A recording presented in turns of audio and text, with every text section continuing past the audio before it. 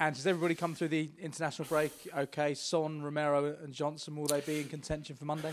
Yeah, look, it's been a pretty positive international break for us. In terms of availability, the international players I'll address first. Everyone's kind of back, and medical reports all seem to be good, so no real issues around the guys from a fitness perspective.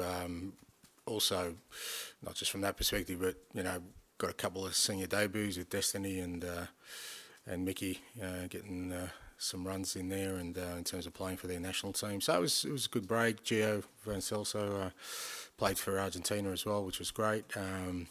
So those guys all came through it well, and then with Brennan, he's had a good, solid couple of weeks of training, which has been good for him with the guys who've been left alongside Bentancourt, Brian Gill, and they're all good. So in terms of obviously being a Monday night helps us in that respect, but all the international players should be available. Brennan, we'll just see how he goes next couple of days.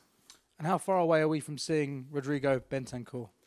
We'll be careful with him. He's actually, now he's sort of fully training, so that means, he's into the whole session.